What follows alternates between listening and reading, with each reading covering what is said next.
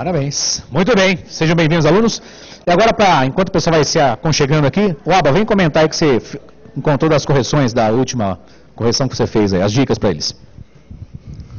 Boa tarde, alunos presenciais, alunos de todo o Brasil. Bem-vindos mais uma vez aqui essa tarde. Quero dizer que vocês são guerreiros e parabenizar a boa vontade e o esforço de vocês. Tratando especificamente das peças e das questões, eu acho que, assim, é lógico, ainda está incipiente, né, o trabalho de vocês, mas vai melhorar. Vocês estão tenho certeza que vocês vão melhorar. Mas eu peço que vocês foquem na fundamentação, pessoal. Nas petições, eu vejo assim que alguns às vezes confundem a fundamentação, o direito violado com o cabimento da medida. Então, tentem estabelecer ali no campo do direito, depois que vocês trataram do fato, tentem justificar separadamente o cabimento da medida, a legitimidade ativa, legitimidade passiva, a competência e o direito violado. Por quê? Porque o cabimento, a legitimidade ativa, a competência, se refere à questão processual da peça, ou seja, por que aquela peça é adequada, por que a minha peça ela é processualmente adequada. Agora, o direito violado é o bem da vida que você vai pleitear, é o seu pedido imediato, porque o imediato vai ser a concessão da tutela, né, no caso, a tutela jurisdicional, que seria ou condenação, ou uma tutela mandamental, no caso, ou de uma declaração, que, dependendo do tipo de ação que vocês vão manejar, e o bem da vida. Então, vocês precisam dizer qual é o direito violado e buscar todos os fundamentos daquele direito violado. Não basta mencionar um artigo, ou só mencionar o artigo. Vocês precisam fazer aquele enquadramento jurídico. O que é o enquadramento jurídico? Pessoal, é simples. Vocês vão pegar e indicar o artigo de lei ou o artigo da Constituição que foi violado e vão fazer um enquadramento. Vão analisar, vão explicar o que significa, não só indicar o artigo, mas explicar o que significa e fazer um enquadramento daquilo nos fatos narrados no problema. Então, por conta da violação daquele direito por uma autoridade ou por uma pessoa, esse direito foi violado, o que exige a tutela jurisdicional. Então, vocês vão ter que fazer esse enquadramento jurídico, adequar o fato ao direito. A mesma coisa vocês precisam fazer também com relação às questões. Por quê? As questões, pessoal, não são objetivas. As questões, elas são dissertativas. Vocês precisam trabalhar as questões de forma coerente, construir um pequeno texto, sempre assim. Lembra, o que acrescenta não diminui. Então, vocês podem fazer uma pequena introdução, estabelecem lá o nicho do problema, a resposta, vão construindo gradativamente. Fundamentem, não só indiquem o artigo também na resposta, expliquem. Tem que explicar o sentido, trabalhem com conceitos, principalmente nas respostas, tentem ser o mais conceitual possível. Claro, existem algumas questões, qual a competência de tal problema? Isso aí é um ponto objetivo. Mas se o problema exige, justifique, o diferencie, o que significa isso, então vocês têm que trabalhar a questão do conceito. Busquem no livro do professor Olival, busquem em outras doutrinas também, se aprimorem, pessoal. E aqui também vai ficar a dica que vocês vão explorar o vade-mecum e também vão no site do Supremo, né? No site do Supremo tem a legislação anotada. A gente vai colocar no Face da equipe a legislação anotada, a Constituição anotada, que são os artigos da Constituição, inciso por inciso, que são comentados pelo Supremo com emendas, ou seja, julgados sobre aquele tema, que você pode ir lá acessar, e se você tiver interesse em ler a adesão integral, você vai lá e lê o íntegro teor. Tem também as leis do controle concentrado e o estatuto da OAB comentado. São essas três leis que tem anotadas. Então você vai lá no site do Supremo, entra em publicações e você vai ver essa legislação anotada. O que vai te dar um conhecimento muito maior. Então, pessoal, foquem na fundamentação, porque é isso que vai garantir a maior pontuação de vocês. Então, continuem estudando, se dedicando e trabalhando, sempre. Pessoal, você fala, mas eu não sei fazer a peça, eu não sei como eu vou fazer. Pega o livro do professor Erival, tem os modelos. Se você tem dificuldade, você nunca fez peça, você nunca divulgou, nunca trabalhou no escritório, copie a peça. Porque assim, é pela repetição que vocês vão aprendendo. É lógico, o modo, a estrutura, vocês precisam aprender. E aí o recheio da peça, a questão do conteúdo, vocês vão adaptando gradativamente. Então, mas aprendam a estrutura, leiam o livro e leiam a lei e continuem lendo a Constituição todos os dias, pessoal, porque só assim vocês vão chegar longe. Essas são as minhas dicas. Um forte abraço a todos. Obrigado, Aba. Gustavão, as dicas lá do CSD lá, com relação aos prazos de peças, essas coisas. Qual câmera? Ah, tá, isso aqui. Eu vou escolher, né? Câmera 1, câmera 2. Não. Bom, boa tarde a todos. Só mais ratificar o que eu disse até ontem, em relação a CSD, prazos de correção, tenham tranquilidade, a gente está respondendo o CSD e também estamos corrigindo aí as questões que vocês enviaram.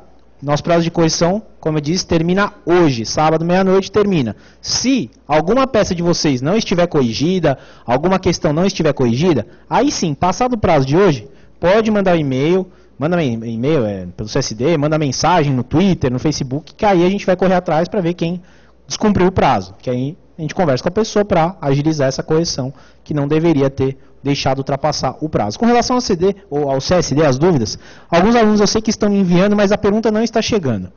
Pelo que eu percebi, parece que está com realmente um problema no próprio sistema do CSD. Então fiquem com calma. Parece que o pessoal da TI já está trabalhando em resolver esse probleminha. Assim que resolver, as perguntas vão chegar e, obviamente, que eu respondo com a maior brevidade possível. O professor Erival vai falar, vocês vão ter mais lição de casa para fazer, o prazo permanece o mesmo, né, até terça-feira, então façam as questões e a peça, enviem que a gente está corrigindo, está dando dicas aí.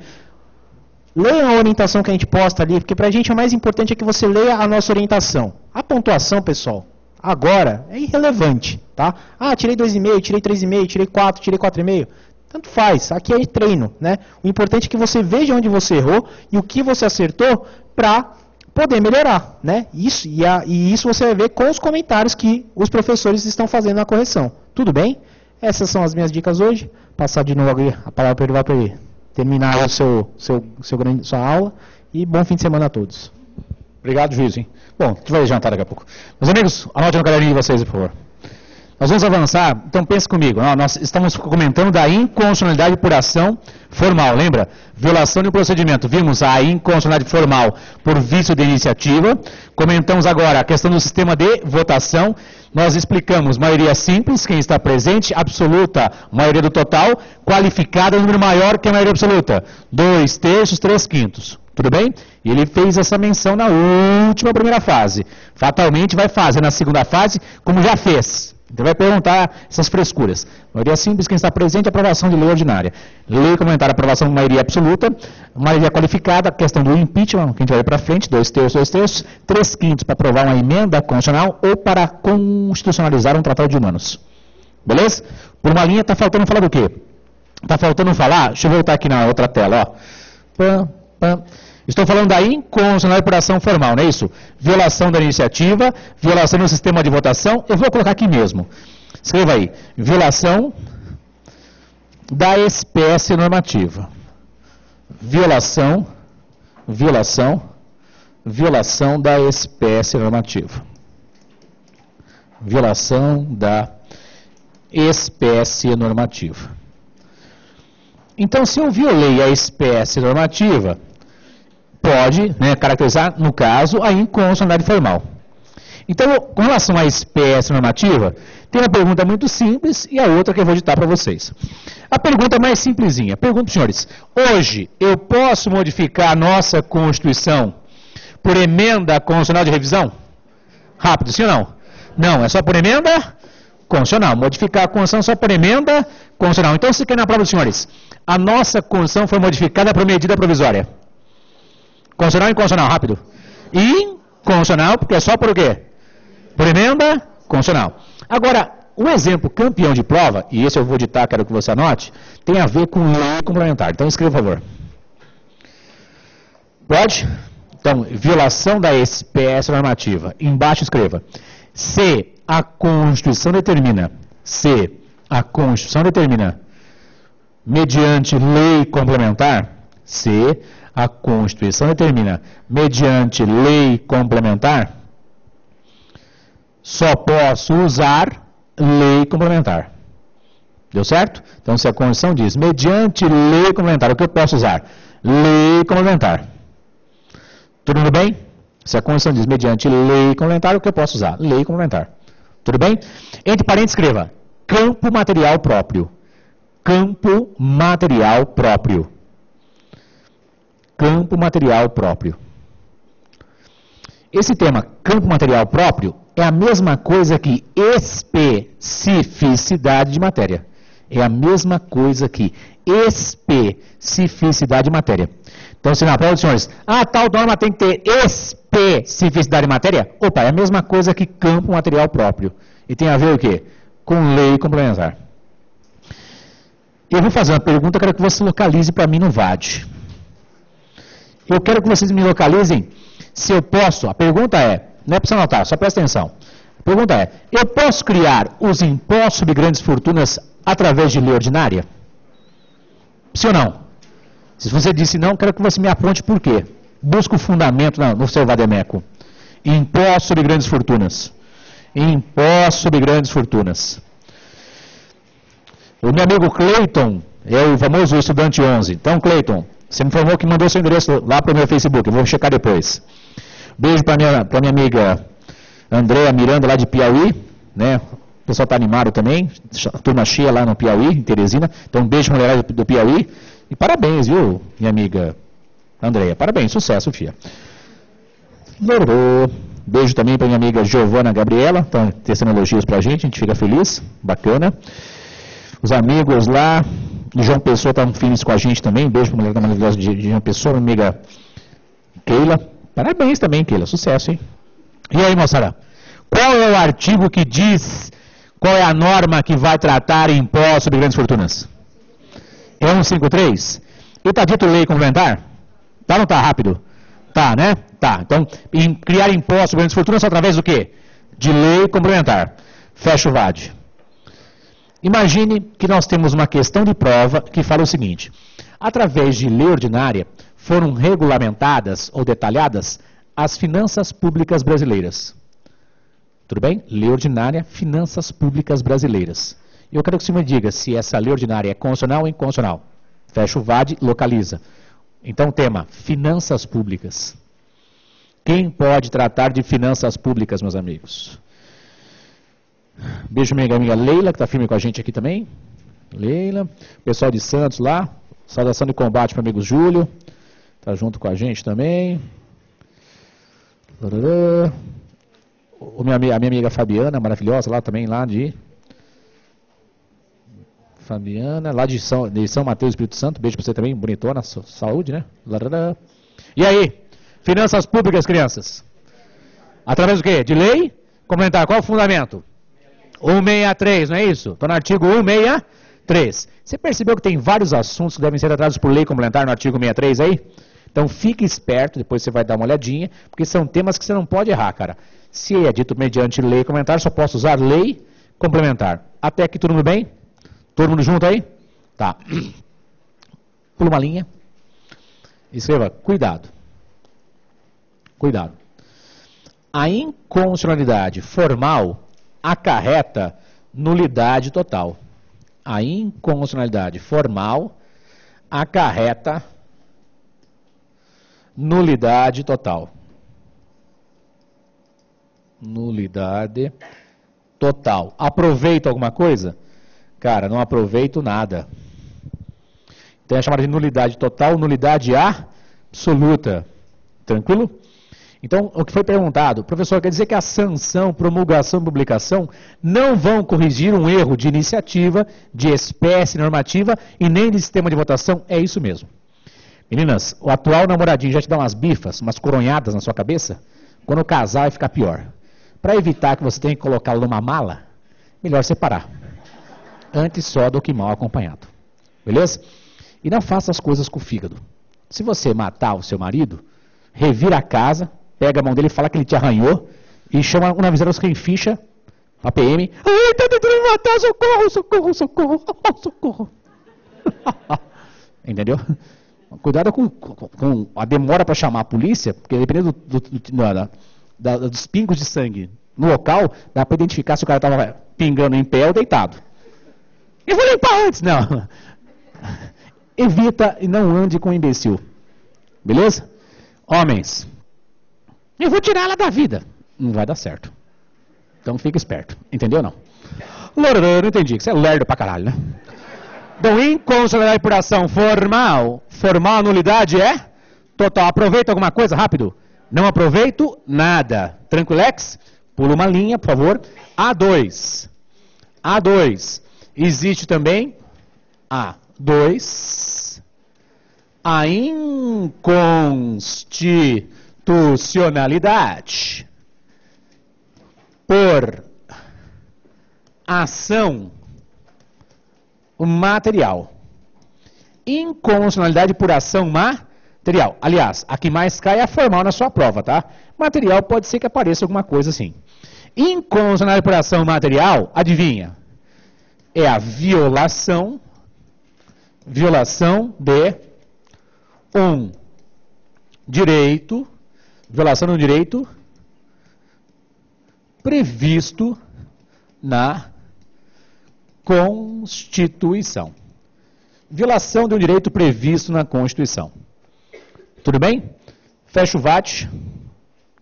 E eu vou perguntar para os senhores. Pessoal, pode ser feita uma lei federal autorizando a busca e apreensão de madrugada nas casas das pessoas? Qual o fundamento? Artigo 5º eu sei, demônio. Quero saber qual que é o inciso. Parabéns. Sucesso, hein?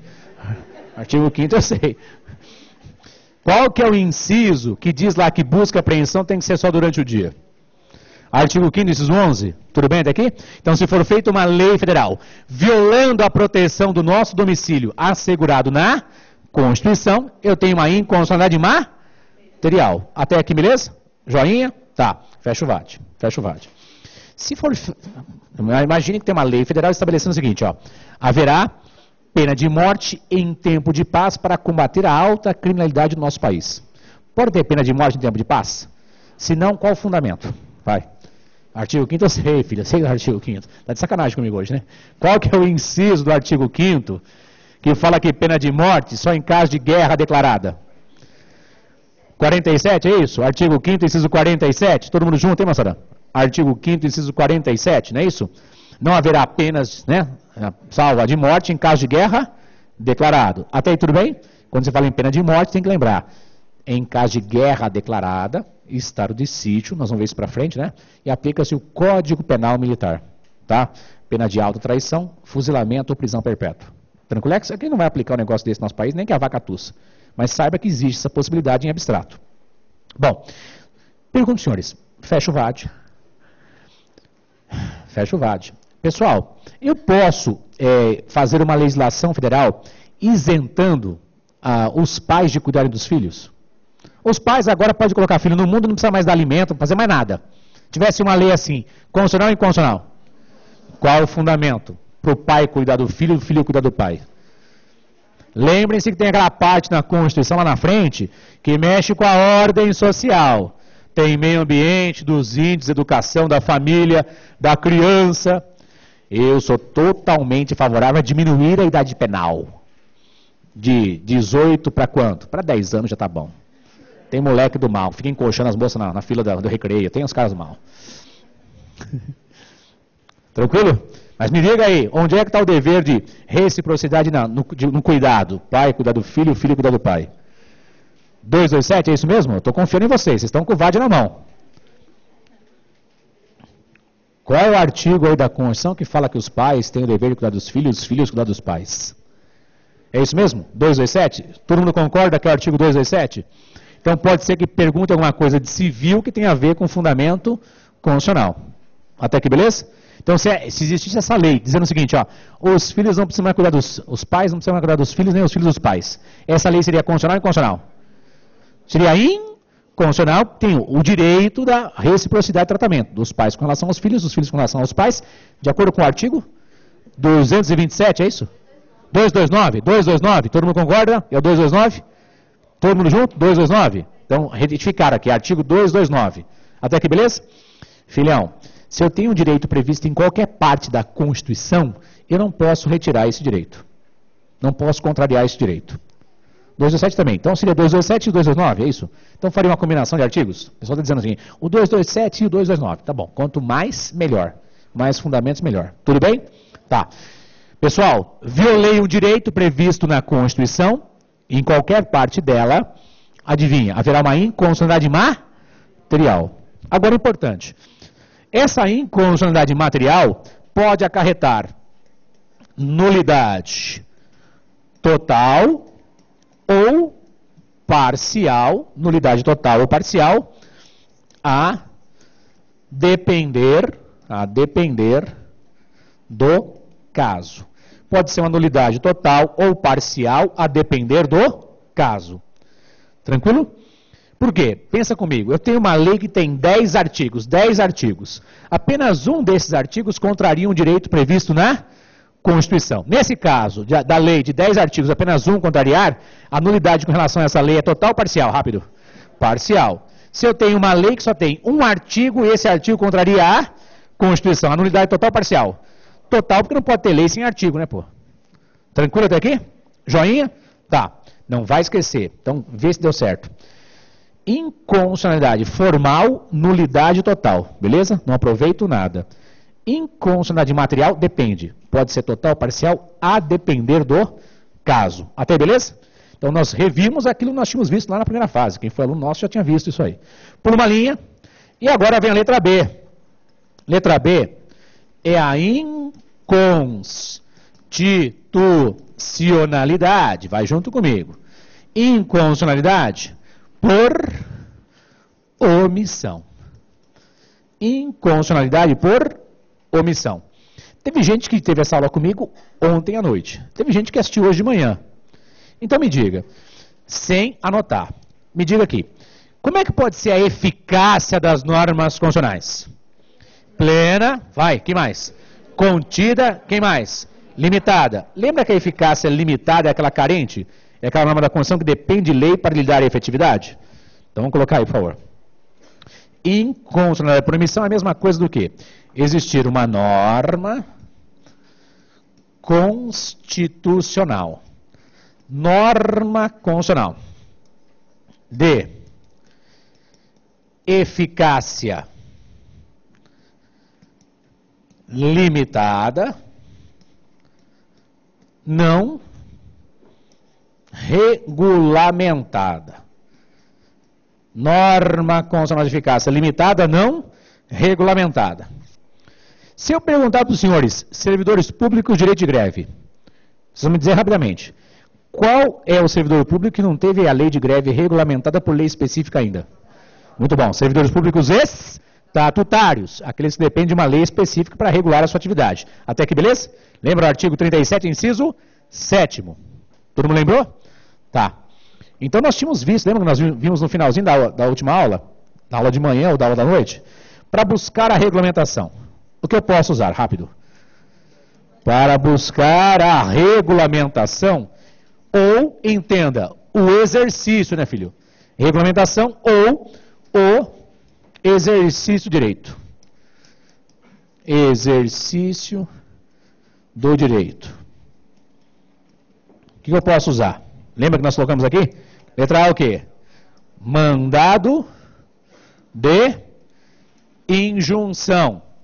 Eu tenho um direito previsto na Constituição que depende de regulamentação e essa regulamentação não foi feita. Tá? Nós vimos na primeira aula uma visão geral desse remédio. Me localiza no seu VAD onde está o mandado de injunção. Qual que é o inciso de qual artigo que fala do mandado de injunção? Está no artigo 5º, eu sei, filho. Eu sei. Qual que é o inciso? 71, é isso mesmo? Artigo 5º, inciso 71? Dá uma olhadinha nele aí, no artigo 5º, inciso 51. É isso? 71, não é isso? LXX pauzinho, não é isso? Eu falei o quê? 51? Não, é 71. É LXX pauzinho. É que eu estou pensando na cachaça daqui a pouco. Naquela caipirinha de vodka que eu vou tomar depois. Brincadeira, não bebo, tá? Artigo 5º, inciso 71. 71. Tudo bem até aí, moçada? Chega para mim se no artigo 5º, inciso 71, está dito aí, falta de norma regulamentadora. Tá ou não tá? Rápido. Vamos sublinhar, por favor? Falta de norma regulamentadora. Falta de norma regulamentadora. Esse é o principal indicativo do mandado de injunção. Mas, professor, como é que eu vou saber na prática? A gente vai avançar ainda para mexer com esse instrumento, com esse remédio. Mas entenda, se é mandado de injunção, você está advogando para qualquer pessoa. Então, você está advogando para um trabalhador, para um servidor. Então, imagine na prova, você é advogado de um servidor público estatutário que quer exercer o direito de greve que não foi regulamentado ainda. Qual o instrumento que você vai usar? Mandado de injunção. Aonde? No Supremo Tribunal Federal. Por quê? Porque quem deveria regulamentar é o Congresso Nacional. Põe isso no caderno. Exemplo. Se eu estiver advogando para um servidor público estatutário, se eu estiver advogando para um servidor público estatutário, se eu estiver advogando para um servidor público estatutário que quer exercer o direito de greve, se eu estiver advogando para um servidor público estatutário que quer exercer o direito de greve, previsto na Constituição,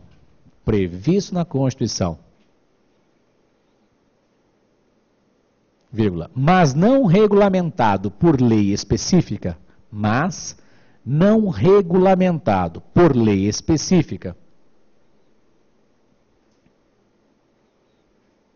devo impetrar um mandado de injunção, o verbo é esse, tá? Devo impetrar um mandado de injunção no Supremo Tribunal Federal. Devo impetrar um mandado de injunção no Supremo Tribunal Federal. Pois caberia ao Congresso Nacional regulamentar tal matéria. Pois caberia ao Congresso Nacional regulamentar tal matéria. Pois caberia ao Congresso Nacional regulamentar tal matéria. Filho, eu estou falando de um mandado de injunção que cabe a ser impetrado lá no STF. Tranquilo? Me acha o fundamento. Onde é que está isso na Constituição? No 102 eu sei, filho. Eu sei que está no 102. Mas eu quero saber qual que é o inciso e qual que é a linha, demônio. Vocês estão de sacanagem comigo hoje, hein? Como disse uma moça, né? Vamos rezar para Nossa Senhora da Resistência, né? Ou Nossa Senhora do Chuveiro para nos dar resistência, né? Vamos aí. Qual que é o inciso? Primeiro, qual que é a linha? Que de queijo, é isso? Todo mundo localizou? Compete ao Supremo Tribunal Federal julgar mandado de injunção. Tranquilo até aqui, moçada? E óbvio, quem não regulamentou a norma? O Congresso Nacional. Quer dizer que eu recém-peguei minha carteira vermelha poderosa de advogado. Eu posso impetrar um MI lá no Supremo? Sim. E a impetração é eletrônica. Tranquilex? Até aqui, beleza? Tá, pense comigo. Mandado de injunção lá no Supremo Tribunal Federal. Nesse momento, qual que é a minha dica? Põe assim embaixo. Cuidado, não cabe liminar. Então, para o Supremo Tribunal Federal, não cabe liminar em mandado de injunção. Não cabe liminar em mandado de injunção. Por quê? É jurisprudência do Supremo. Quando eu chegar lá, vou mudar isso aí. Mas, por enquanto, não cabe liminar em mandado de injunção quando a omissão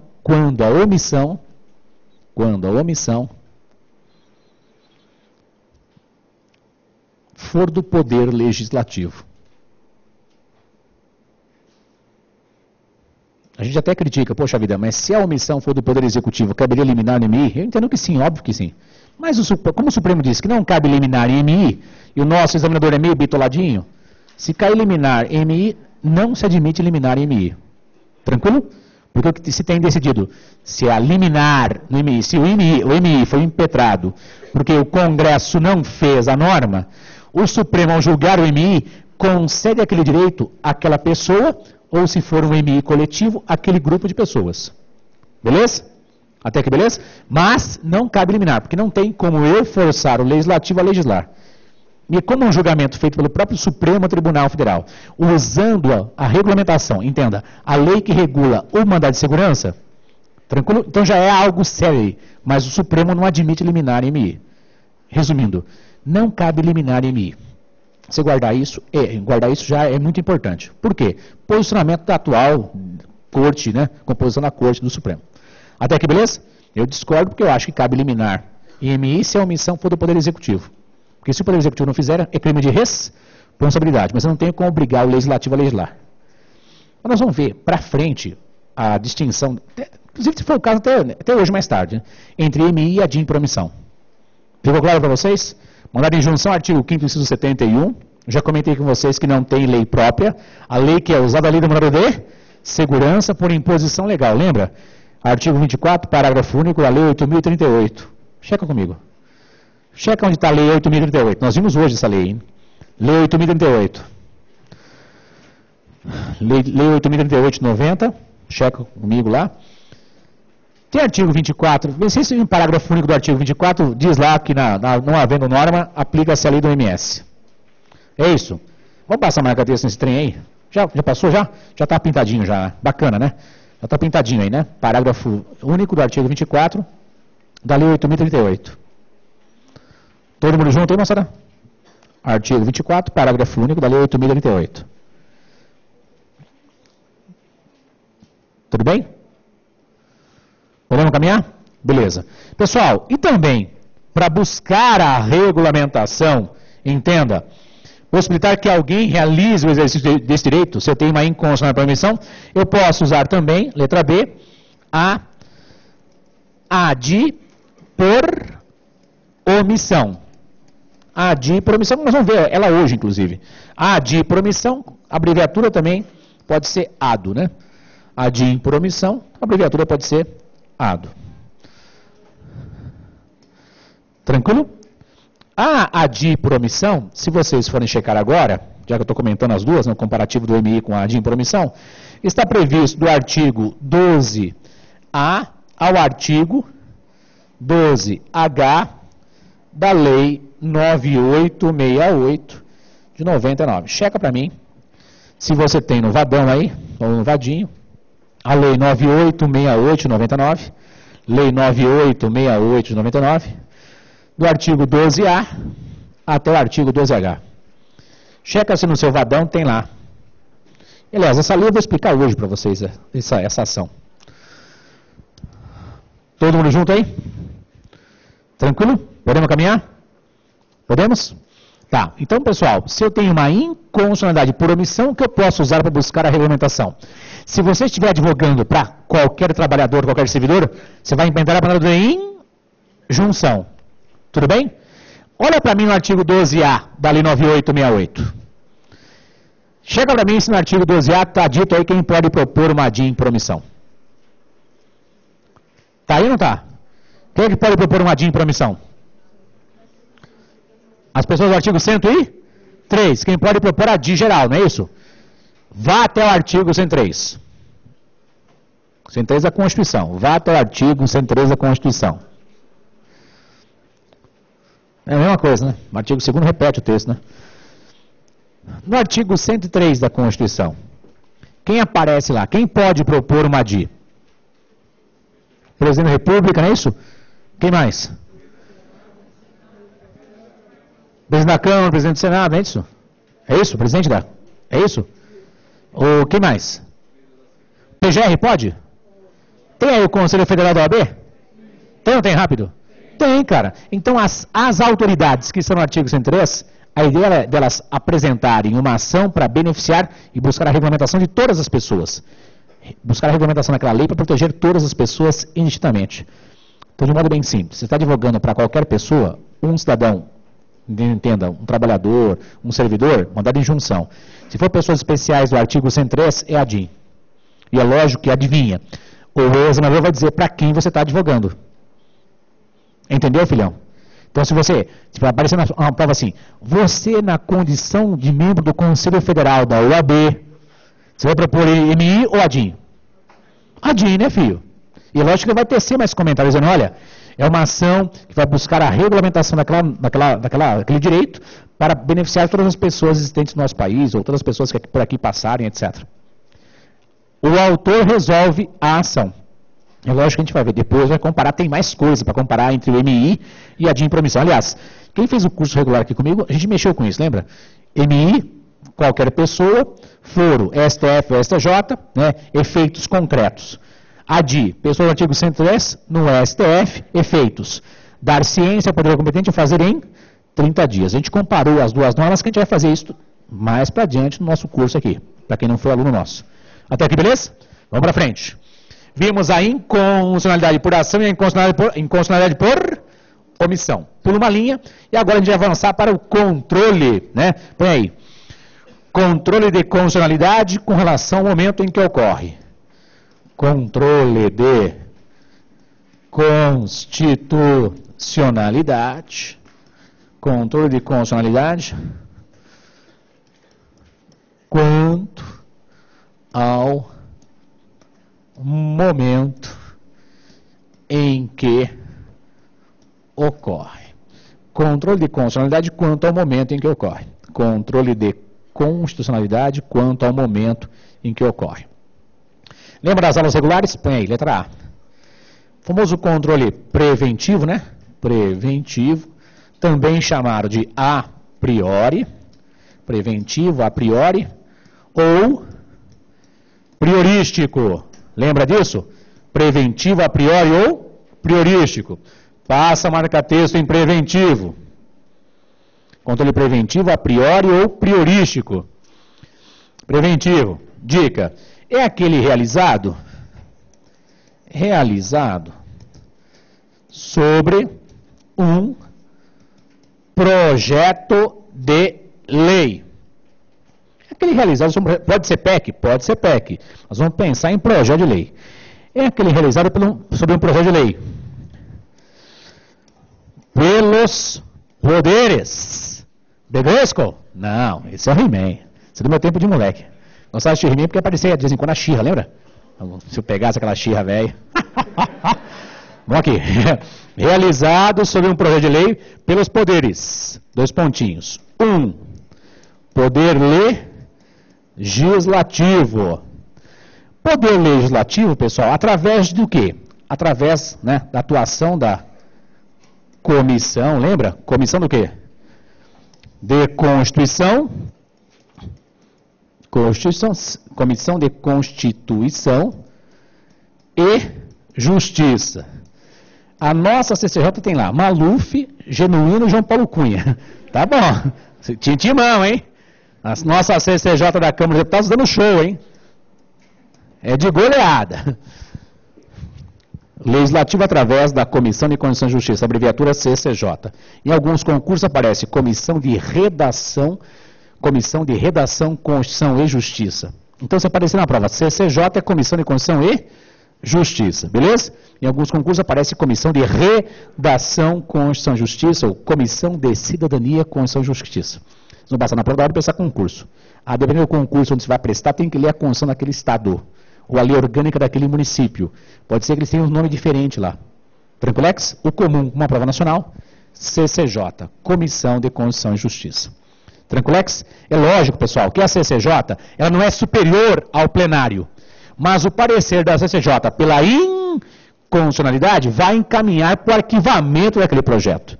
É lógico que o plenário da casa pode derrubar o parecer da CCJ, mas é trabalho. E o que menos quer um parlamentar é trabalhar. Tranquilo? Então, CCJ aí, Comissão de Constituição e Justiça. E o segundo passo aqui, o segundo poder, é o Poder Executivo. O Poder Executivo que realiza o controle preventivo.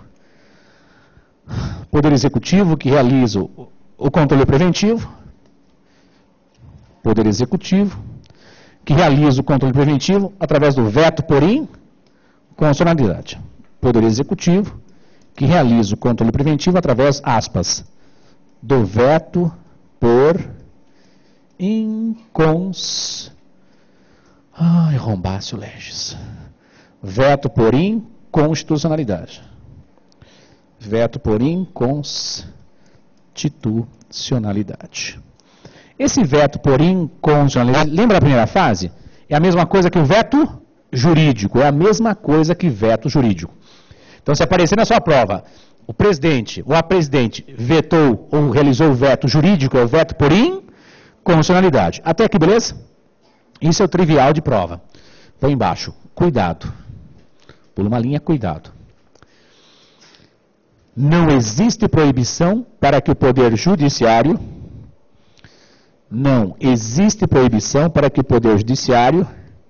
realize o controle preventivo. Não existe proibição. Não existe proibição para que o Poder Judiciário realize o controle preventivo. Não existe proibição para que o Poder Judiciário realize o controle preventivo. Não existe proibição para que o Poder Judiciário realize o controle preventivo. Mas, para tanto, deve ser acionado.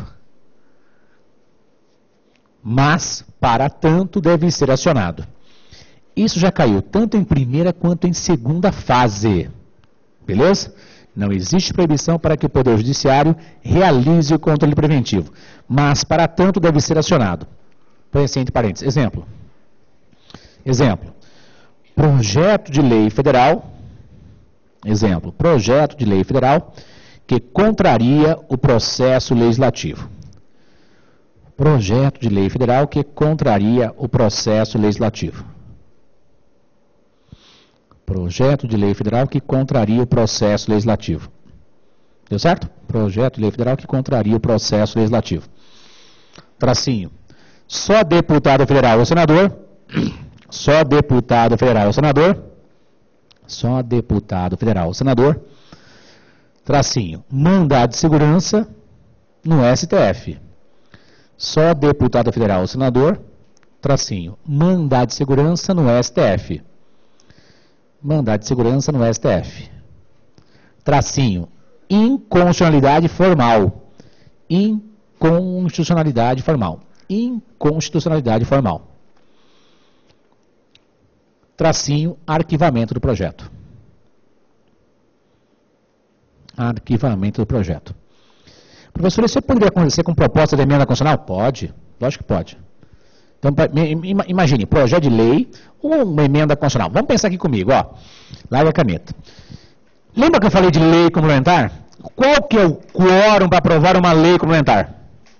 Maioria o quê? Maioria absoluta.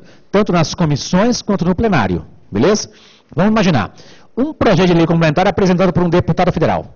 Passou na CCJ da Câmara, plenário da Câmara, foi para o Senado. Beleza? Quando está tramitando no Senado, algum senador descobre que lá na Câmara dos Deputados faltou um voto no plenário para consignar a maioria absoluta. E está tramitando no Senado. Esse senador ou um deputado vai contratar um advogado que vai entrar com uma liminar no STF pedindo que aquele projeto seja arquivado. Adivinha por quê? A nulidade, a inconstitucionalidade formal acarreta a nulidade total. Tem conserto rápido? Não. Então pode arquivar isso aí. Pensa numa proposta de emenda constitucional. Qual o sistema de aprovação de uma PEC? 3/5 em 2 turnos nas duas casas do Congresso Nacional. Pensa, uma PEC começou no Senado. Pode? Pode. Apresentada por senadores. Passou na CCJ, nas outras comissões do Senado. Primeira votação, 3/5. Segunda votação, 3/5. Encaminharam para a Câmara dos Deputados. Tranquilo? Na primeira votação, 3/5. Na última votação, descobriram que faltou um voto. E essa emenda foi promulgada pela mesa da Câmara e pela mesa do Senado. Então descobriram que essa emenda, que já modificou a Constituição, teve um vício porque faltou um voto para consignar 3/5. Tem a ver com inconstitucionalidade formal, sim ou não? Rápido. Essa emenda é constitucional ou inconstitucional? Inconstitucional. Agora, se ela já está em vigor, cabe uma ADI.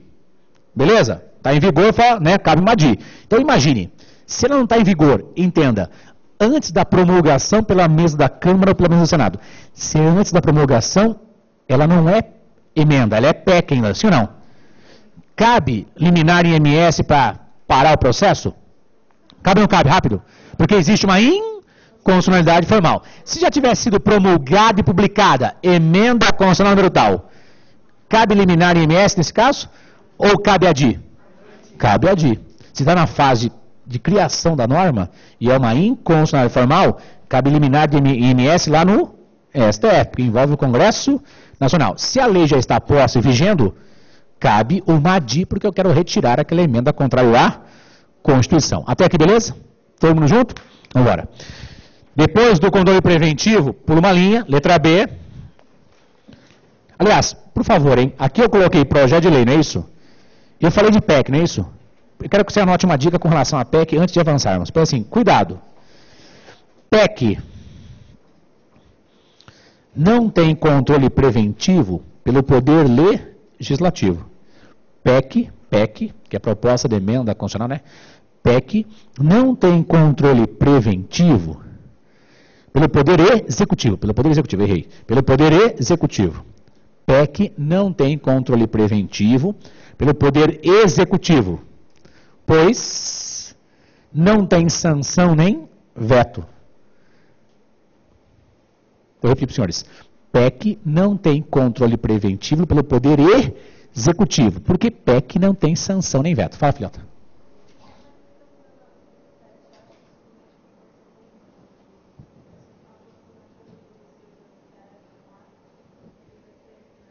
Mas quem é? Assim, você está perguntando se essa PEC que quer que as decisões do STF sejam submetidas ao Congresso, é isso?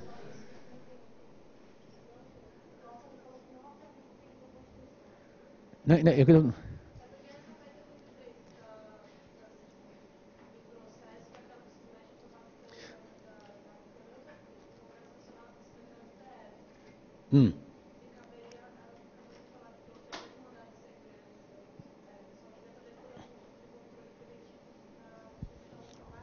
Vamos pensar o seguinte, a pergunta que está sendo feita aqui para nós aqui envolve a PEC 33, é isso? E essa PEC é aquela que diz lá que as decisões do STF vão ser submetidas ao Congresso Nacional. Tranquilo? Alguém entrou com uma liminar em um mandado de segurança, é isso? E o que foi a decisão da liminar?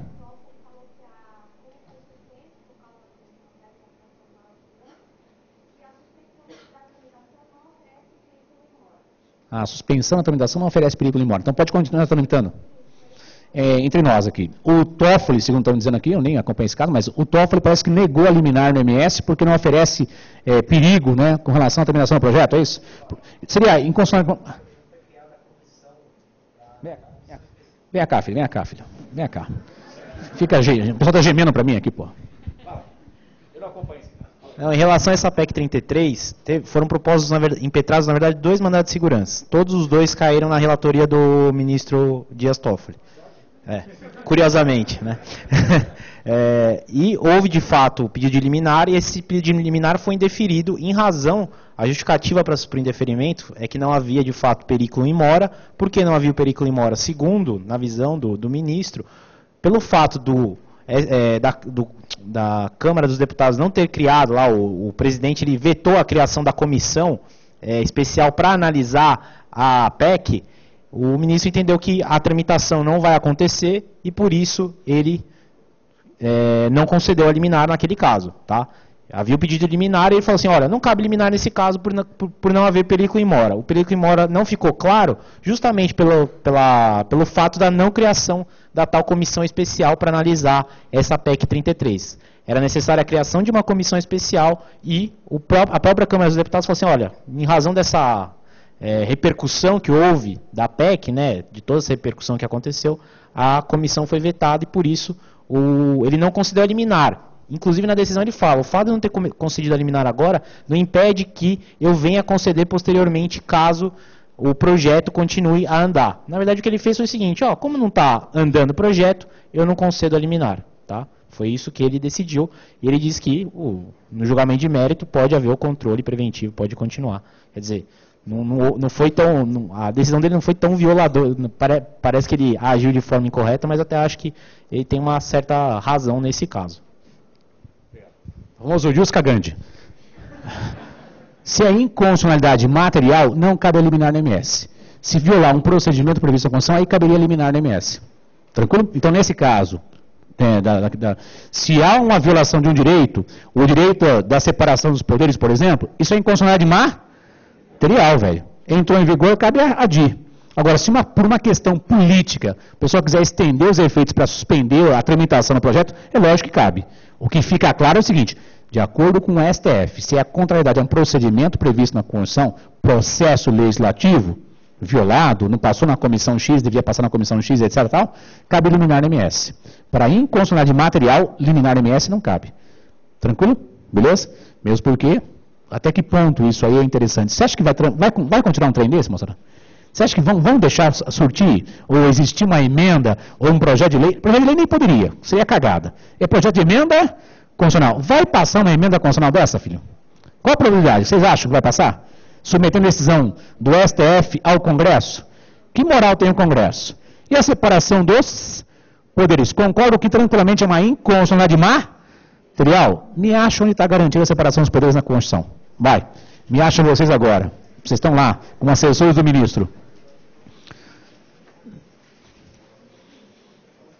Onde está a separação dos poderes, filhão?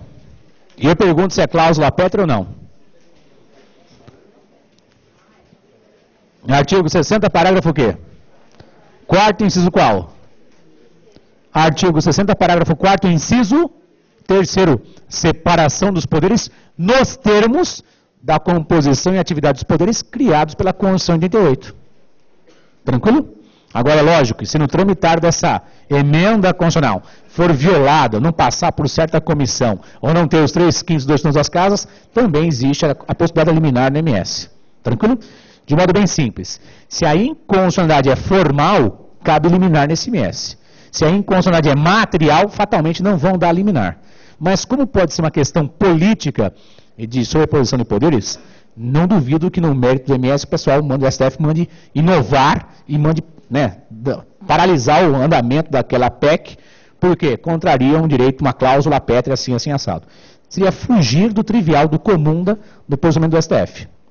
Para nossa prova, se violar um procedimento, cabe liminar, tranquilo, no MS para trancar ou projeto de lei ou projeto de emenda constitucional. Se violar direito, tem que esperar surtir efeitos para depois, surtir efeitos, se for o caso, entrar com um mandado de segurança para proteger certas pessoas ou, mais óbvio, uma ADI. Até aqui, beleza? Todo mundo junto aí? Tá. Vamos para frente. Letra B aí no seu caderninho. Agora sim, letra B. Existe o controle chamado de controle. Letra B. Repressivo. Também chamado de a posteriori.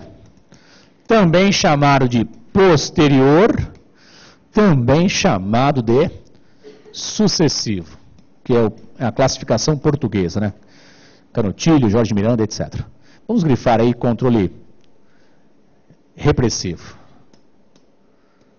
Controle repressivo. Escrevam. É o controle realizado sobre uma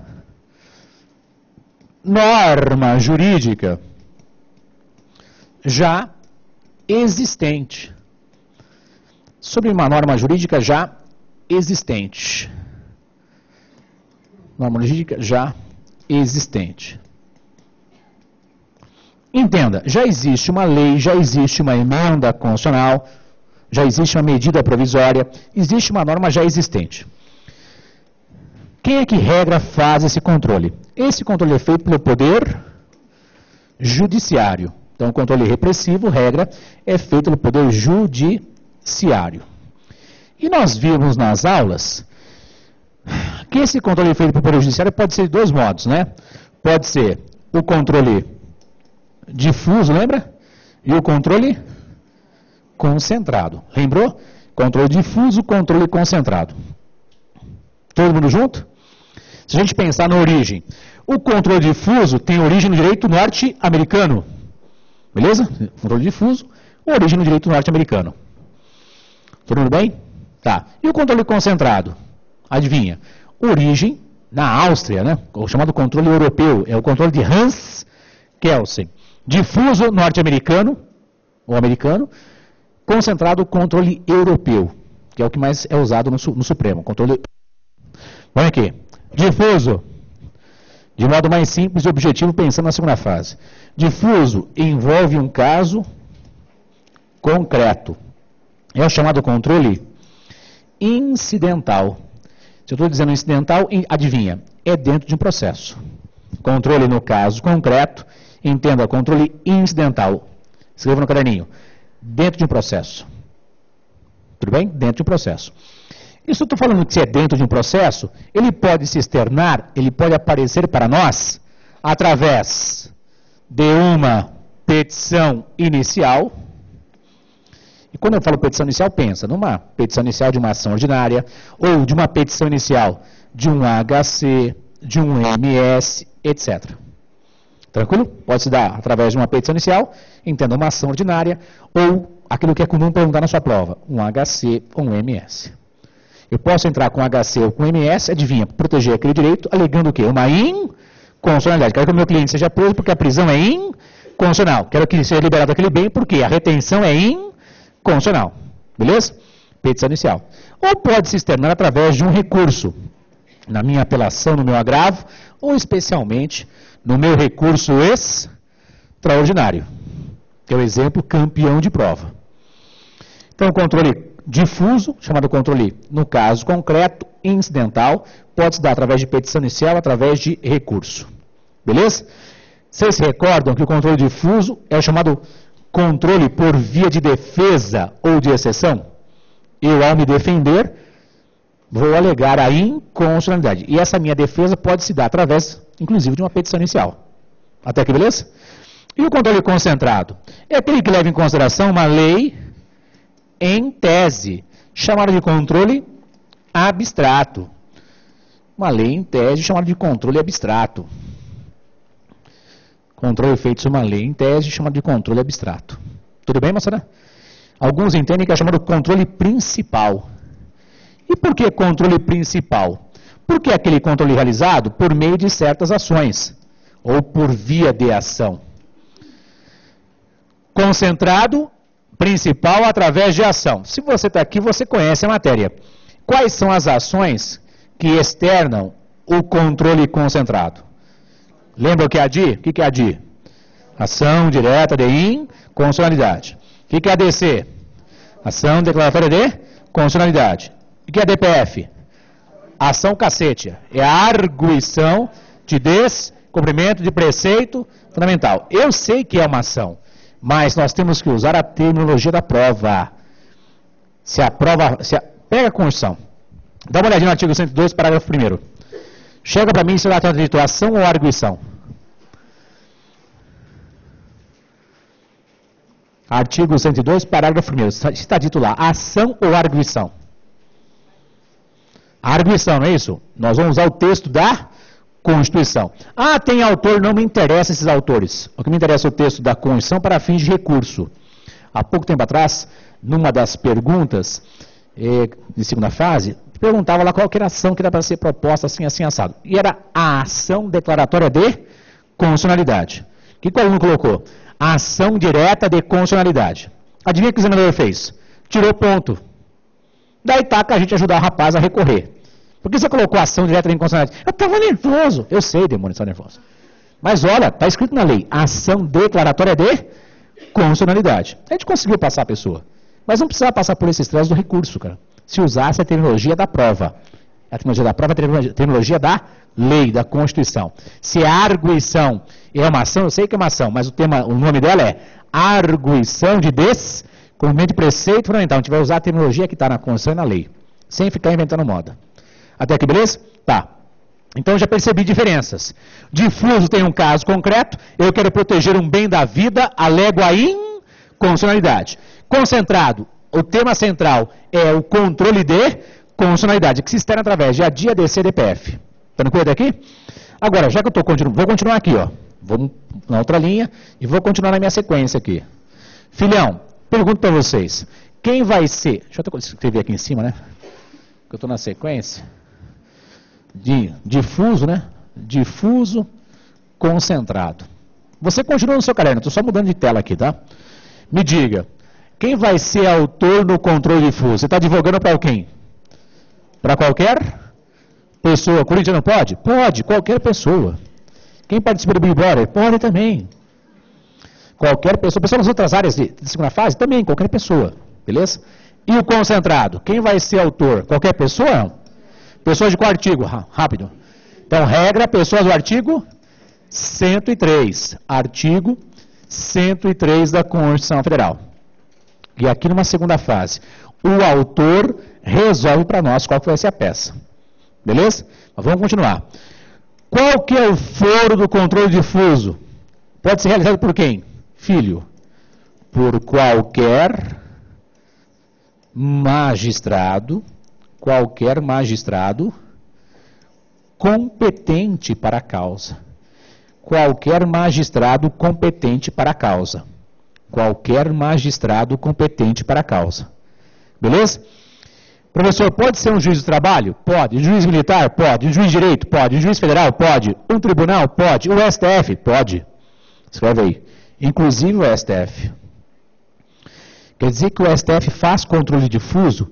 Sim. Inclusive o STF faz controle difuso. Então pensa comigo. Larga a caneta. Nós estamos advogando para um cliente que vai depor perante uma CPI da Câmara dos Deputados ou do Senado ou uma CPI mista. Tranquilo? E de modo inconstitucional, a CPI impediu que nós, advogados, tivéssemos contato com as provas que seriam objeto de perguntas do nosso cliente. Nosso cliente tem que comparecer. Beleza? Ele já está sendo tratado como investigado. Eu quero ter acesso aos documentos antes de levar meu cliente. Porque assim está garantido na Constituição, na legislação. Inclusive na súmula vinculante número 14. Quero ter acesso às investigações do meu cliente para saber do que está sendo tratado para levá-lo para depor, pô. Vou levar meu cliente para tomar uma preventiva, uma temporária lá, né, filho? Foi negado acesso. Então vocês impetraram o mandado de segurança no Supremo Tribunal Federal para poder exercer o direito de advogar, ter acesso aos dados do seu cliente. Até aqui, beleza? Joinha? O Supremo Tribunal Federal é que vai julgar ICMS, sim ou não? Incompetência originária. Confira para mim, me diga, qual o fundamento para um MS contra uma CPI da Câmara ou do Senado? Qual o fundamento você colocaria na sua peça, lá no preâmbulo?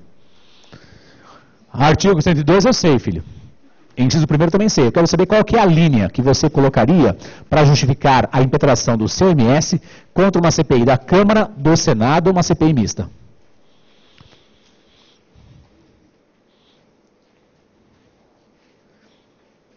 Então você está lá no artigo 102, inciso 1º.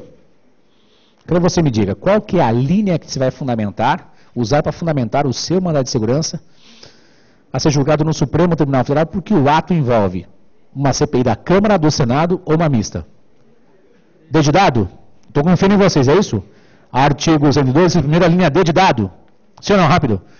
Vocês concordam que o Supremo vai deferir essa sua liminar nesse mandado de segurança, porque entende que essa proibição de você ter acesso aos documentos é uma proibição inconstitucional. Até aqui, beleza? Joinha até aqui, moçada? Tranquilo? Tá. Você percebeu que o Supremo, julgando uma petição inicial, realizou o controle de constitucionalidade. Fecha o VAD. Nós temos um caso de um processo que tramitou regularmente. Teve uma sentença, da sentença coube apelação, beleza? Da apelação coube recurso especial, do recurso especial coube recurso extraordinário, porque existe contrariedade à Constituição. Me diga, quem julga recurso extraordinário?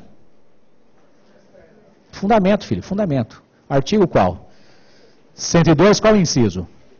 Inciso 3º. Tranquilo? Artigo 102, inciso 3º, checa para mim. Artigo 102, inciso 3º. Então me diga, poderia ser, por exemplo, para você enquadrar em uma das alíneas, que aquela decisão contrariou o texto expresso e direto da Constituição? Pode ou não pode? Então no inciso 3º seria qual a linha? A linha A, né, cara? Poderia ser a linha A. Tranquilo daqui, moçada? Quer dizer que o Supremo, quando julga recurso extraordinário, está realizando o controle difuso. Quando julga um HC ou MS, também pode estar realizando o controle difuso. Tranquilo? Agora vem comigo. Qual que é o foro para ADI, ADC e ADPF? Estou esperando. STF. Qual que é o artigo, qual que é o inciso, qual que é a linha? Que tem lá, por exemplo, o Supremo julgando uma ADI. Qual que é o artigo? 102, qual que é o inciso? Primeiro, qual que é a linha? A, checa comigo. Compete ao Supremo Tribunal Federal, né, a guarda da nossa Constituição, né, e julgar o quê? A ação direta de inconstitucionalidade. Até aqui, beleza? Nessa mesma linha A, está previsto a ação declaratória de constitucionalidade? Tá ou não tá? Rápido. Tá. Checa se o parágrafo 1º do 102 fala que compete ao STF julgar a DPF. Sim ou não? Rápido. Sim, nós temos três ações, que tem subdivisão, inclusive, nós vamos ver daqui a pouquinho. do Supremo Tribunal Federal, julgando a DI, artigo 112, primeira linha A, a DC, artigo 112, primeira linha A, e a DPF, artigo 102, parágrafo 1º. Até aqui, beleza? Joinha? Para finalizar essa comparação, efeito. Quais são os efeitos? No controle difuso, os efeitos são entre as partes. Efeitos entre as partes. Atinge quem, então? Autor e réu. Vai atingir o recorrente ou recorrido naquele recurso extraordinário. Ou o autor e o réu naquela petição originária, naquele MS, naquele HC. Quem tem que respeitar é autor e réu, não é isso? Controle difuso, eficácia entre as partes. Se você está aqui, você gosta da matéria. Então vamos fazer uma pergunta que já fizeram, inclusive, em segunda fase. Os efeitos do controle difuso são sempre entre as partes ou eles podem ser ampliados? Se podem ser ampliados, qual que é a SPS normativa e qual é o fundamento? Usa o VAD, filho, usa o VAD. Eu quero saber se os efeitos entre as partes no controle difuso podem ser ampliados. Se disse que sim, eu estou concordando com você. É o artigo 52, inciso 10, é isso? Checa comigo o artigo 52, inciso 10. Artigo 52, inciso 10. Quer dizer que uma resolução do Senado pode suspender a execução no todo ou em parte de uma lei julgada inconstitucional pelo controle difuso no STF, é isso? Eu quero que você escreva no caderno. Está lá, controle difuso e eficácia entre as partes, não é isso? Sim ou não? Tá, agora presta atenção. Nós vamos escrever assim, ó. Tais efeitos podem ser ampliados. Tais efeitos podem ser ampliados. Nos termos do artigo 52, inciso 10 da Constituição. Tais efeitos podem ser ampliados, tranquilo? Efeitos podem ser ampliados, nos termos do artigo 52, inciso 10. Dá um tracinho embaixo, escreva, resolução do Senado. Resolução do Senado. Resolução do Senado. Agora, não se esqueça que essa resolução do Senado pode ampliar os efeitos no controle difuso. Beleza? Então, pense comigo. O Supremo julgou um habeas corpus, um HC, um recurso extraordinário. Esse efeito entre as partes, no caso, se aplica muito mais ao recurso extraordinário. Então, entenda. Larga a caneta. Já caiu em segunda fase, depois você vai ver, porque as questões estão comentadas no livro de prática. A questão, larga a caneta. Ó. Eu posso ter uma lei federal, estadual, distrital e federal. Lei federal, estadual, distrital, municipal. Qualquer tipo de lei. E essa lei contraria a Constituição. Em um caso concreto, esse caso concreto dessa lei municipal, distrital, sei lá, federal, vai chegar no Supremo através do recurso extraordinário. Tudo bem até aqui? E o Supremo Tribunal Federal julgou que aquela lei é inconstitucional. Então, o Pleno do Supremo disse que a lei é inconstitucional, devolveu para a turma e a turma resolveu o caso. Quem tem razão é José da Silva contra a Prefeitura de São Paulo. Beleza? Essa lei é inconstitucional. Quem está atingido aí? Autor e réu, não é isso? Só que o Supremo declarou a lei inconstitucional. Pelo regimento interno, o presidente do Supremo é obrigado a encaminhar ao Senado cópia dessa decisão. Tranquilo? Mas se você é de uma lei municipal, pode ser lei municipal, distrital, federal, estadual.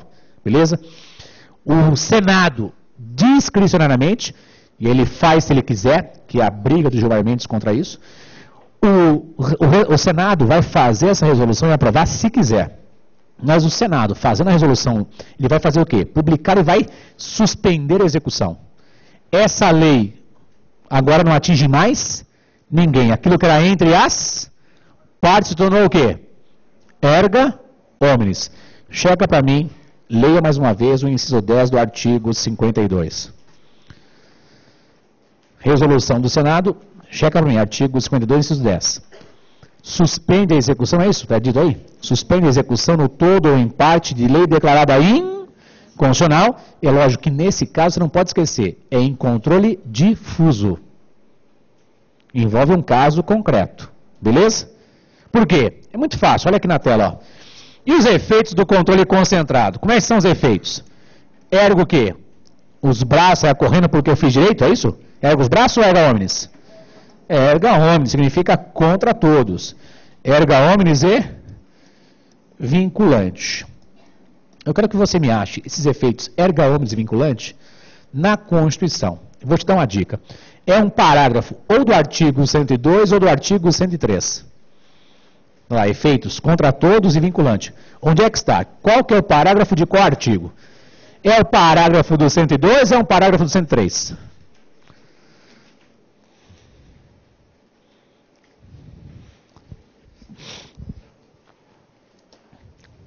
Professor, tanta matéria. Eu sei que é difícil, mas podia ser pior. Imagine se é corintiano e está preso na Bolívia. Podia ser muito pior, não podia? Então não reclama não. Pergunto para os senhores, qual o parágrafo de qual artigo? Não entendi porra nenhuma. 102, parágrafo 2º, é isso mesmo? Já passaram a marcar texto? Vamos passar a marcar texto? Parágrafo 2º, artigo 102. Artigo 102, parágrafo 2º.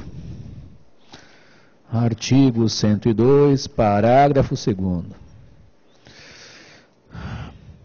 As decisões definitivas de mérito proferidas pelo Supremo Tribunal Federal nas ações diretas de inconstitucionalidade, nas ações declaratórias de constitucionalidade, produzirão eficácia contra todos os efeitos vinculantes relativamente aos demais órgãos do Poder Judiciário, administração pública direta e indireta nas esferas federal, estadual e municipal. Pintou isso aí? Esses mesmos efeitos a gente vai encontrar na Lei 9868 e na Lei 9882, que são as leis que regulamentam a DIN, a DECOM e a DPF. Até aqui, beleza? Até aqui, todo mundo junto? Então agora nós vamos avançar para mexer com as ações do controle concentrado. Então agora vem a parte prática de mexer com as ações que eu espero que caia na prova. E para tanto a gente vai fazer o quê? Provocar o examinador. Adivinha? Tomara que não caia de... É lógico, arrombado. Percebendo essa dica? Não vai perguntar de ADI, mas pode fazer uma DPF. Filho, quem faz ADI, faz a DECOM e faz a DPF. Que é uma ação do controle concentrado, que é uma ação típica de constitucional. Eu acho que depois dessa provocação o cara vai fazer um negócio desse. Mas como a gente não confia no cara, a gente vai treinar um monte de coisa. Beleza? Podemos avançar? Escreva no caderninho de vocês. Resumo das ações do controle concentrado. Resumo das ações do controle concentrado. Resumo das ações do controle concentrado. Lembra das aulas da primeira fase? Então vamos junto comigo aqui. Ó. Primeira ação. ADI ou ADIM genérica. ADIM ou ADIM genérica. Lembra do caso? Muito simples, né? Existe uma lei ou ato normativo federal ou estadual inconstitucional. Existe uma lei ou ato normativo federal ou estadual inconstitucional. Lembra disso? Checa para mim se algo próximo do que está aqui está na Constituição, no artigo 102, inciso 1º, a linha A. Checa para mim, artigo 102, inciso 1º, a linha A. Todo mundo junto? Próximo não, rápido. Próximo, não é isso? Mas, como eu disse na primeira fase, vamos pensar que o seu examinador está de mal com a vida. Põe assim no caderninho de vocês. Cabe também de. ADI cabe também de. Emenda constitucional. Cabe também de emenda constitucional. Beleza? Vírgula. Medida provisória. Emenda constitucional. Medida provisória. E lei distrital. Lei distrital. Que tenha conteúdo estadual. Deu certo, hein, moçada? Então, vou repetir. Cabe também de, adivinha, emenda constitucional, e pode ser emenda à Constituição Federal, já em vigor, ou pode ser, adivinha, emenda à Constituição estadual. Tranquilo? Poderia ser, até ser emenda à lei orgânica do DF, mas é algo muito over, é muito Procuradoria Federal, AGU, etc. Tá? Vamos pensar. Cabe de lei federal, de lei estadual, que contrariam a Constituição, medida provisória importante. MP, pessoal, vocês conhecem medida provisória na esfera federal, não é isso? Mas nada impede que exista medida provisória na esfera estadual. Pode ter MP estadual. Por que não tem? Falta de conhecimento técnico das pessoas que legislam. Mas não tem proibição de ter MP estadual editada por governador do estado, cara. Tranquilo? Até poderia ter, mas é falta de técnica, o pessoal não tem conhecimento. Talvez vocês modifiquem isso com o tempo. Bom, eu tenho uma lei federal que estabelece pena de morte em tempo de paz. Constitucional e inconstitucional. Cabe o quê? Eu tenho a medida provisória que estabelece videoconferência em matéria processual civil. MP, checa. MP pode tratar de matéria processual? Eu quero que você procure, por que não, né, filho? Não, eu sei, né, filho? MP pode mexer com matéria processual civil? Seria o artigo o quê? Onde está a medida provisória? Artigo 62. As proibições estão no parágrafo 1º? Tem aí direito processual? Eu pergunto para vocês, MP pode mexer com matéria processual rápido? Não. Se eu tenho uma MP que criou a videoconferência em matéria processual civil, essa MP é constitucional ou inconstitucional? Saúde, filha. Seria inconstitucional. Cabe a de? Aonde? No STF, né, filho? Até aqui, beleza? Pensa comigo. Então, larga a caneta. Eu posso ter uma lei federal ou estadual, uma emenda à Constituição Federal ou à Constituição Estadual. Eu posso ter uma medida provisória, que mais comum é federal. Eu posso ter uma lei... Lembra que é lei distrital?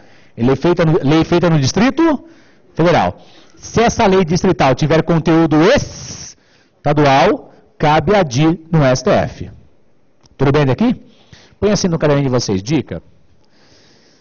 Se a lei municipal contrariar a Constituição Federal, se a lei municipal contrariar a Constituição Federal, se a lei municipal contrariar a Constituição Federal, se a lei municipal contrariar a Constituição Federal, não cabe a DI no STF. Se a lei municipal contrariar a Constituição Federal, não cabe a DI no STF.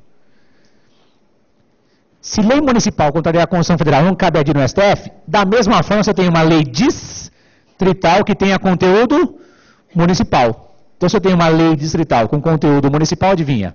Não cabe a DI no STF. Até aqui, beleza? Todo mundo tranquilo aí? Tá, daqui a pouco eu vou comentar da ADI na esfera estadual. Por enquanto nós estamos na ADI na esfera federal, beleza? Tá. Quem vai ser autor dessa ação? Pessoas de qual artigo? Me diga, estou perguntando para vocês, cara. Pessoas do artigo 103. Pessoas do artigo 103 da Constituição. Joia. Qual que é o foro para julgar essa ação? Essa inconstitucionalidade, entenda, é contrariedade à Constituição Federal. Qual que é o foro? STF. Foro é STF. É o mesmo fundamento, né? Artigo 102, inciso 1º, a linha A. Beleza? Tá. Me diga, como é que são os efeitos? Erga o quê? Isso, vai, filho. Erga omnes, tem mais coisa. Erga omnes. Isso, vinculante. E agora me diga, aprofundando um pouquinho mais. Se aquela lei é contrária à Constituição, ela tem que deixar de existir daqui para frente ou desde o começo? Então, efeito ex o quê? Efeito regra ex tunc, que é o efeito retroativo, né? Bate na testa, vai para trás. Que é o efeito Rick Martin, né? 1, 2, 3, passito para trás. Efeito retroativo, bate na testa, vai para trás. Pense comigo. Abre a imagem aqui para nós, por favor. Ó. Filhão, a lei é de 2010. Estabelece a pena de morte em tempo de paz. Constitucional ou inconstitucional? Inconstitucional. 2010. O nosso Conselho Federal da Ordem propôs a ação em 2011. Beleza? O Supremo julgou em 2013, dizendo que a lei é inconstitucional. Vai voltar no tempo, sim ou não? Rápido. Vai voltar, passar a propositura da ação e até o momento que aquela lei começou a surtir efeitos. Tranquilo? Por isso que a gente diz efeitos ex tunc. Bate na testa, vai pra? Não! Efeito retroativo. Foi ridículo essa. Tem que fazer uma coisa, vocês não dormirem, filho. Tem gente desde as 8 da manhã aqui. Arrombaço, leches. Vamos lá.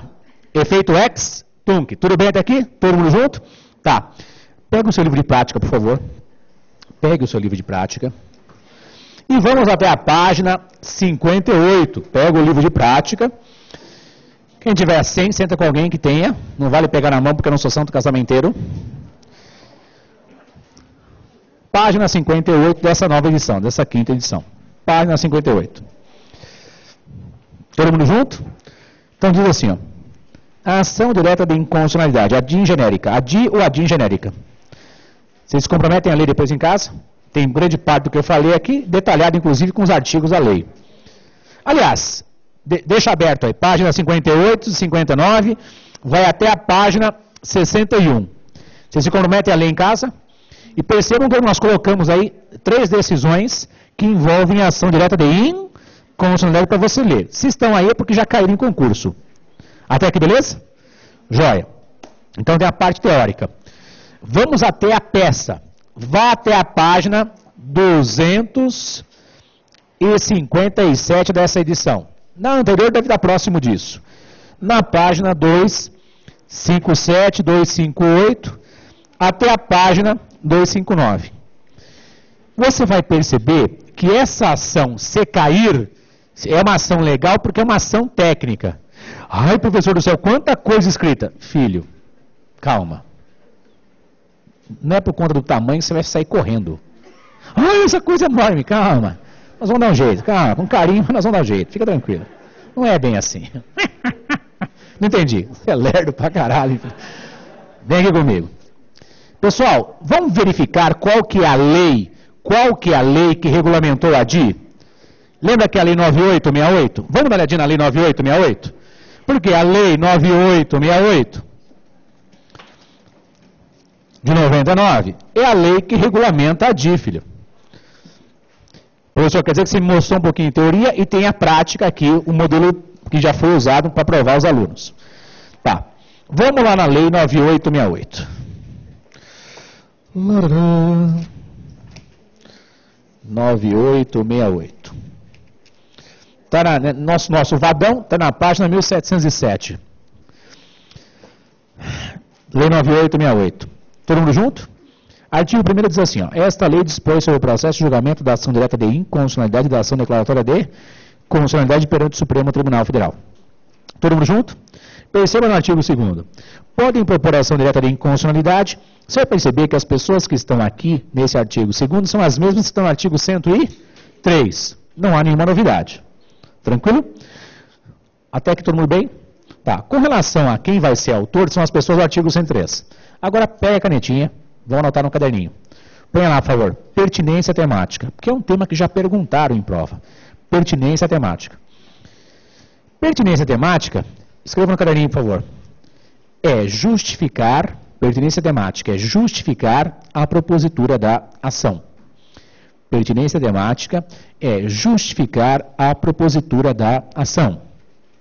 Pertinência temática é justificar a propositura da ação. Esse tema pertinência temática, meus amigos, é uma criação doutrinária e jurisprudencial. É uma criação doutrinária e jurisprudencial.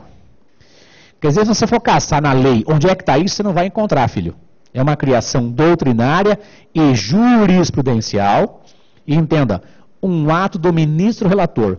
O ministro relator ele quer saber por que aquela pessoa está impetrando, está propondo, está apresentando aquela ação.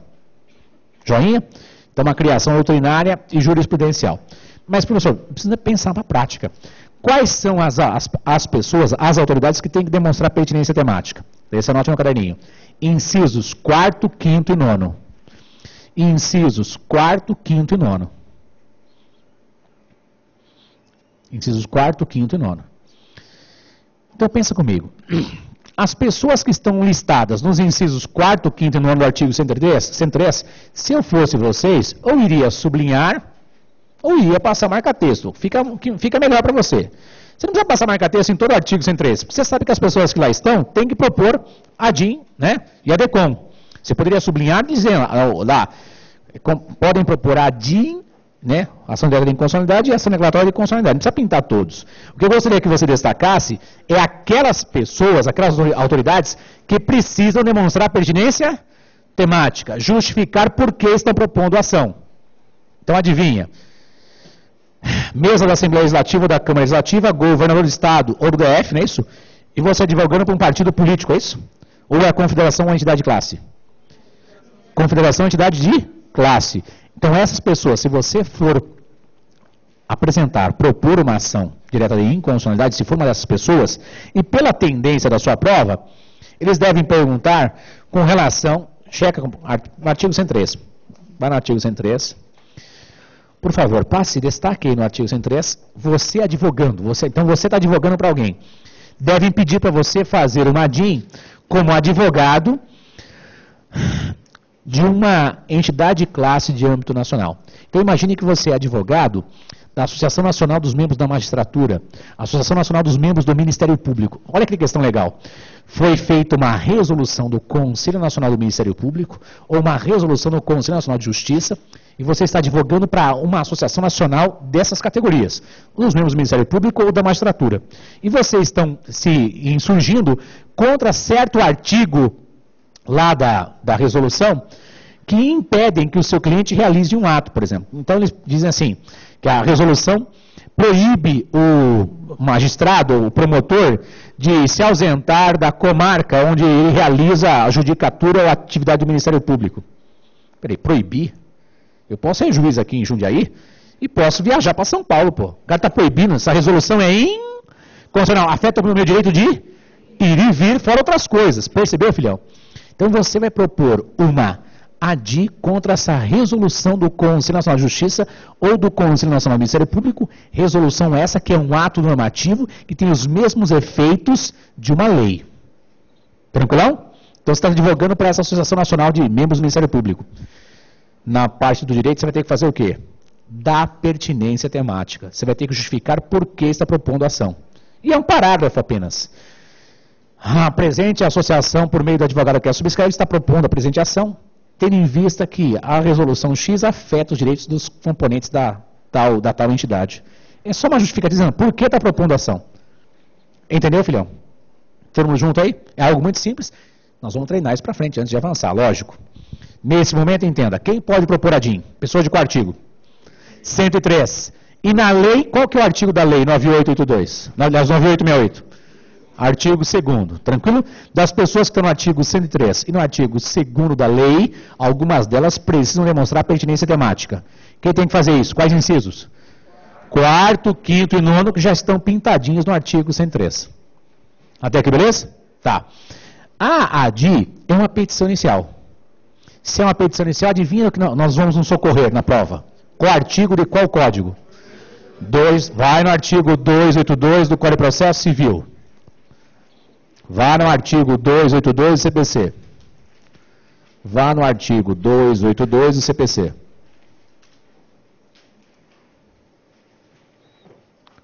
Encontramos o artigo 282?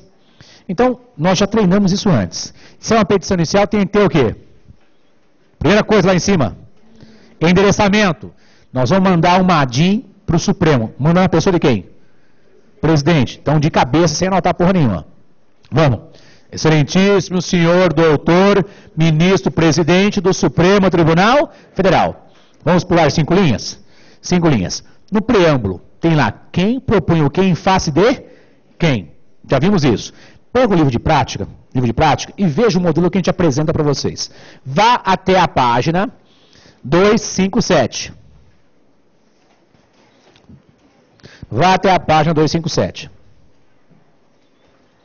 Todo mundo junto? Todo mundo junto? Então está dito assim, ó. Pessoas relacionadas ao artigo 113 da Constituição Federal, artigo 2º da Lei 9868. Por seu advogado inscrito no OAB número tal, que essa subscreve, instrumento de mandato incluso, com endereço na rua tal, por conta do artigo 39 do Código de Processo Civil, né, filho? Vem respeitosamente a presença de Vossa Excelência, com fundamento no artigo 103, o inciso respectivo da entidade que você está representando. E o artigo 102, inciso 1ª linha A e P. Checa na linha, artigo 102, inciso 1ª linha P. O que está escrito lá? Da medida cautelar. Checa para mim se já. Se não tiver pintado, você vai pintar.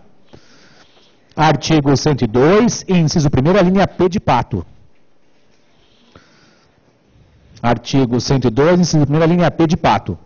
Se você entrar com uma ADI, a ADI tem liminar ou cautelar? Cautelar? Qual que é o fundamento na lei? Porque, onde estava escrito na lei 9868 que é cautelar? Então, checa lá, na lei 9868. Qual é o artigo que fala da cautelar na ADI? É artigo 10 mesmo? É artigo 10 da lei 9868?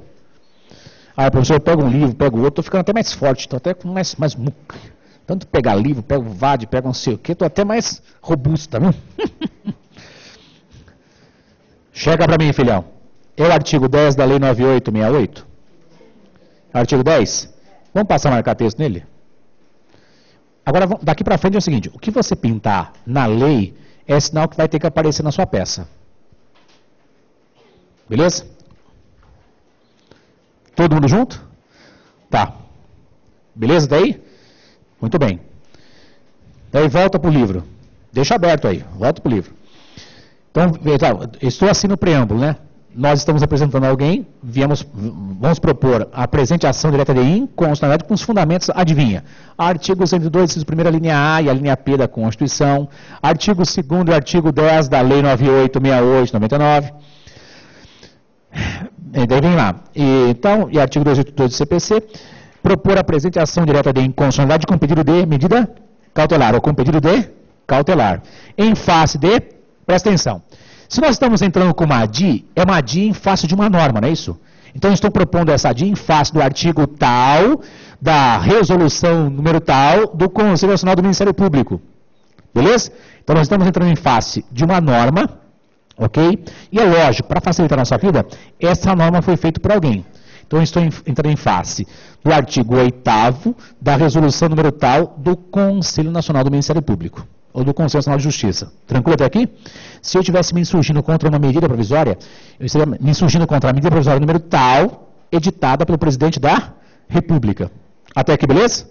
Tá. E perceba o que a gente coloca aí. Todo mundo junto? Volta para o livro. Estou na página 257 para 258. Nós colocamos nesse modelo que já foi usado para provar milhares de pessoas no país, os tópicos que você vai enfrentar na ação. Então perceba aí, nós colocamos o quê? Da norma impugnada. Tranquilo? Então você está se insurgindo contra o artigo número tal da resolução tal do Conselho Nacional do Ministério Público, beleza? Da norma impugnada. 2. Do foro competente. Estou justificando por que estou propondo essa ação no Supremo Tribunal Federal. Adivinha? Porque cabe ao Supremo julgar lei ou ato normativo contrariando a Constituição. 3. Da legitimidade ativa. Quem pode propor essa ação são pessoas especiais previstas na Constituição. E eu posso até colocar da legitimidade ativa e da pertinência temática, se eu estiver advogando para uma das pessoas dos incisos 4º, 5º e 9º. Depois, da legitimidade passiva.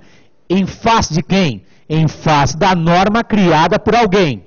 Em face da resolução número tal do Conselho Nacional do Ministério Público. Em face da medida provisória criada pelo presidente da República. Depois lá, nós acabamos de ver esse tema da inconstitucionalidade material e formal. Pode ter as duas coisas? Pensa comigo. Se eu tivesse uma medida provisória criando um novo tipo penal.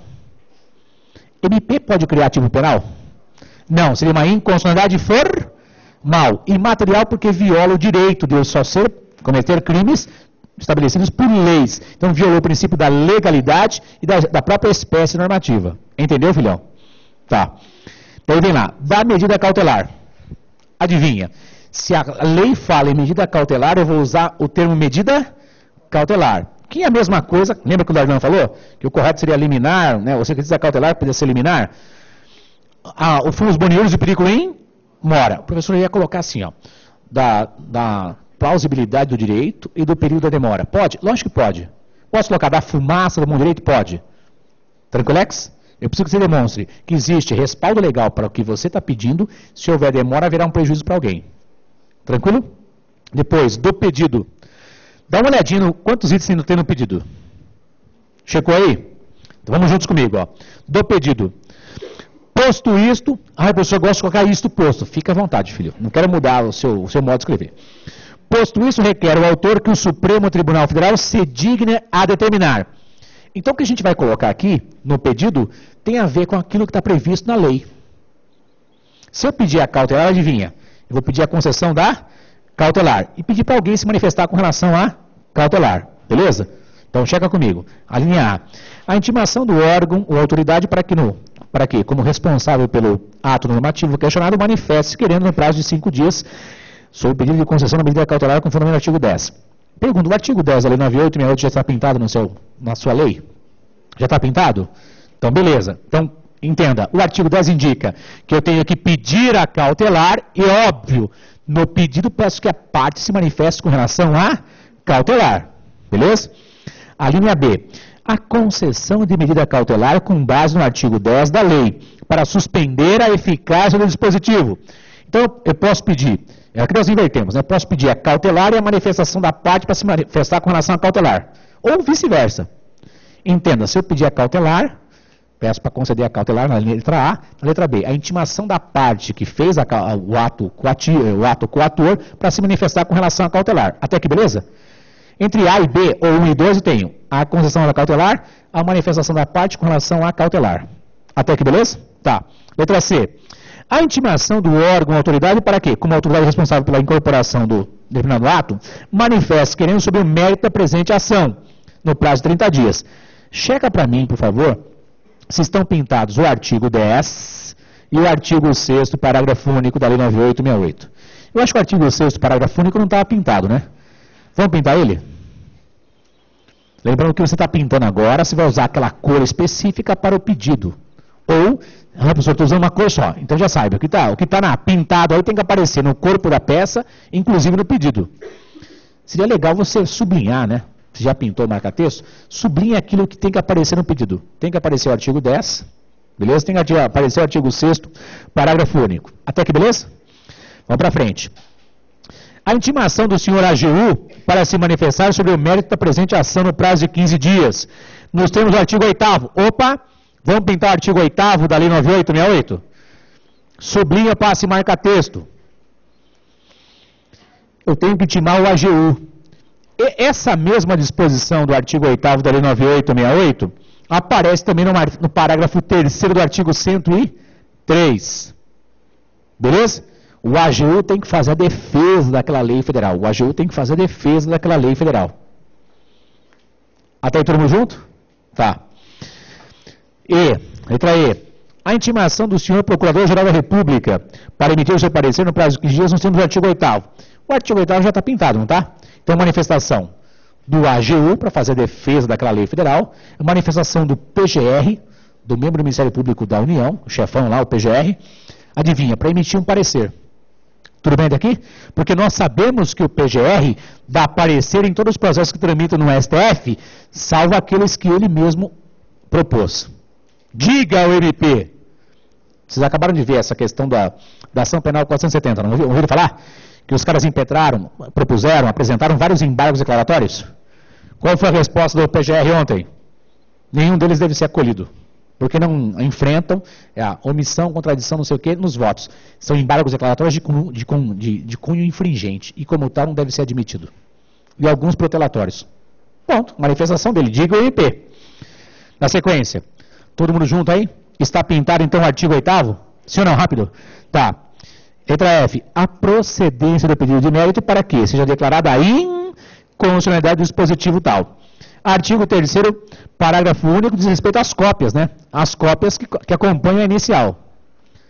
Vê se está pintadinho o artigo 3º aí, parágrafo único da lei 9868, que fala das cópias que acompanham a inicial. Tem aí? Beleza? Pessoal, ADIM, eu tenho algum valor específico no ADIM? De uma lei? Se não tem valor nenhum, quanto a gente vai colocar? R$1.000. Não tem valor nenhum? R$1.000.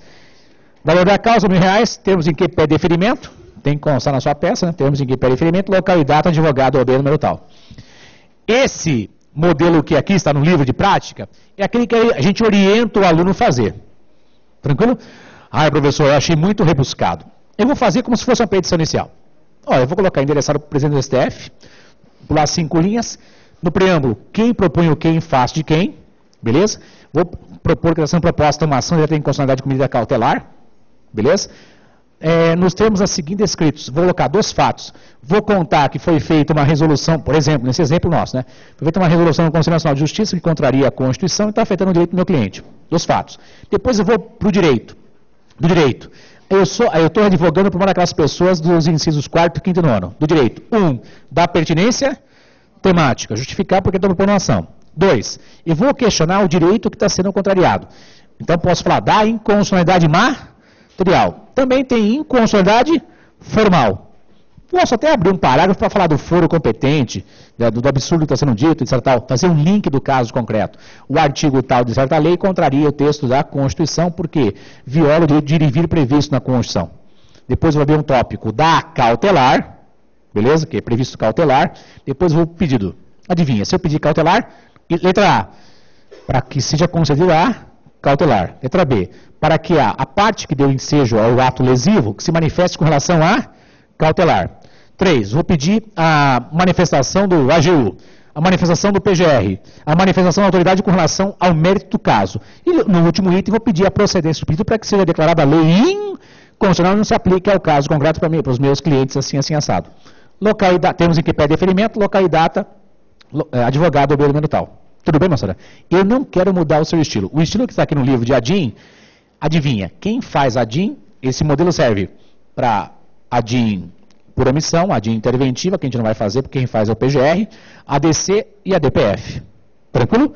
Mas lógico que a gente, esse modelo que aqui está é uma sugestão, que já aprovou um monte de gente. Se você quer mudar seu estilo, é só usar o modelo da petição inicial, não esquecendo da pertinência temática, da inconstitucionalidade formal, da inconstitucionalidade material, se houver. Beleza? Nós vamos fazer um intervalinho de 6h05, a gente volta, a gente vai numa pernada só para ver as outras dicas, as outras ações e os outros modelos estão no livro. Até daqui a pouquinho.